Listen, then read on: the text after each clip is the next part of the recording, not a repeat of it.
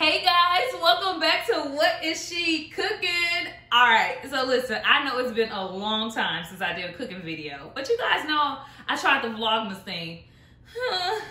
I told y'all I didn't know how it was gonna go. I tried. I did good like for 1 week, and then after that, maybe not even 1 week. It was probably like 5 days.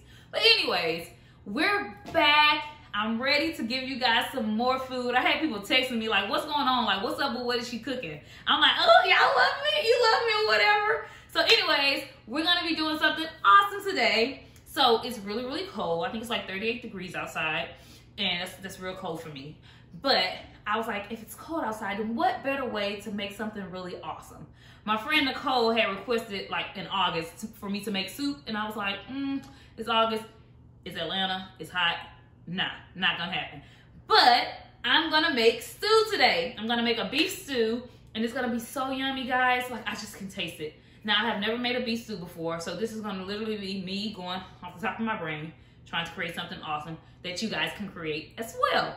So I'm gonna go ahead and start chopping this stuff up, but before I do that, I wanna tell you guys what you're gonna need, okay? So you're gonna definitely need some beef chunks. You can find this at Kroger's, Publix, wherever your local grocery store is, you can find these beef chunks. And a lot of times they can have them on sale. Sometimes it can be a little expensive. But this was just $7, so it's like $14 for 2 packs. You're gonna need some potatoes. Now these are golden potatoes. You will not need this whole bag of potatoes. Now be my guest if you just feel like making that many potatoes. But no, you will not need this whole bag. But it was only $2.99 for this bag, so I wasn't about to buy a few potatoes when I can get a whole bag. You know? Then you're gonna need some carrots. Yummy. Who doesn't love carrots? I absolutely love carrots in my soups and stuff. You can also use like a bag of frozen mixed vegetables, like with the corn and green beans and stuff like that. I did not want that in my stew, so I did not buy it. Okay, get it if you like it. If you don't, then fine. And then also, you're gonna need some fresh thyme. You're gonna need some fresh thyme. You can get this also in the produce area. You can buy like thyme that's the seasoning. It won't taste the same, I promise you. So get you some fresh thyme. And then also some fresh bay leaves. Do not use the bay leaves that come over there in the seasonings. Get some fresh ones, okay? Also, you're gonna need some onion. You're gonna need some all-purpose flour. That's what's gonna kind of like make that gravy. And then you're gonna need some beef broth. Now, I bought some tomato paste because, I don't know, I just feel like when I put a little tomato sauce or tomato paste in my soups, it just makes it more hearty-like. So, that's what I'm using. I think I told y'all need a whole onion. But yeah, this is all the things you're gonna need. It's not gonna run you, shouldn't run you more than $30. Super easy. It's gonna make a lot, and you can share with your friends and family, and it's gonna keep you warm, baby. Cause baby, it's cold outside. Okay. All right, I'll be right back.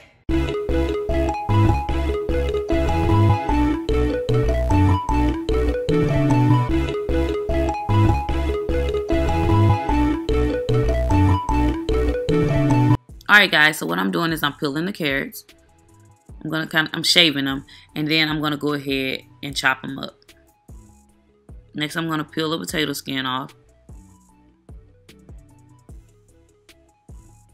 And then as I finish peeling it, I'm gonna cut it into like squares as well. You don't want it to be too chunky, so get them into like nice medium size shape. And then I'm just massaging them and mixing them up. Next, I'm gonna cut the onion.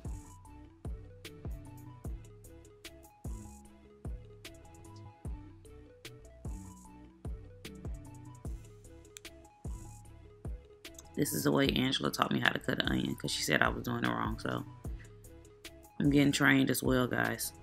Now I'm going to add some oil to the pan so I can start cooking the meat.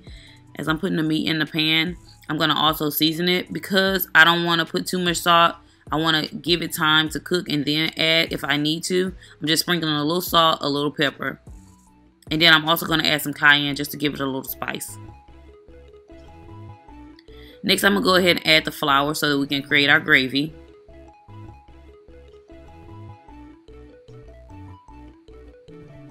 And I'm going to add it to the Dutch oven. I'm going to add some more oil to the pan, and then I'm going to go ahead and add that onion. I'm going to add in the carrots and the potatoes. And I'm just going to mix it up, put a little salt and pepper on it, and some onion powder. But like I said, not too much because you don't want to overpower your vegetables. And you remember you already seasoned your meat, so you don't want to do too much. Now here I'm just chopping up some garlic cloves because I decided I wanted to like mince some garlic in there as well. Now I'm going to mix that all up into the pan. I'm sorry, the pot.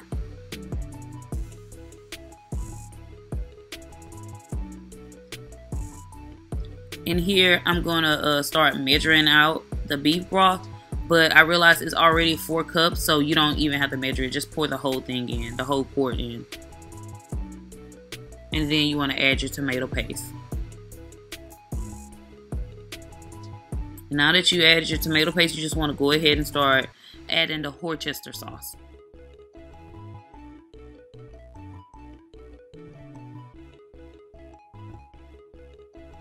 But mix it up. And after you mix that up and get it stirred in really, really good, you want to go ahead and add that fresh thyme and your fresh bay leaf. And once you have that all mixed up in there and set, you go ahead and put it in the oven. You have to put it in the oven for 2 hours and 30 minutes. Alright guys, so I have this beautiful stew right here.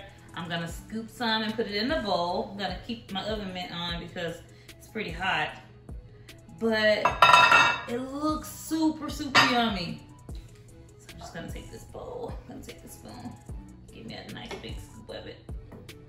Ooh, it's hot. Look at that. Whoa, that looks amazing. And there you have it. Oops. Oops. Beef stew. Anyways, that's all I have for you guys for this video. I'll be back with the second part of this video soon. All right, keep God first in all that you do, and I'm out.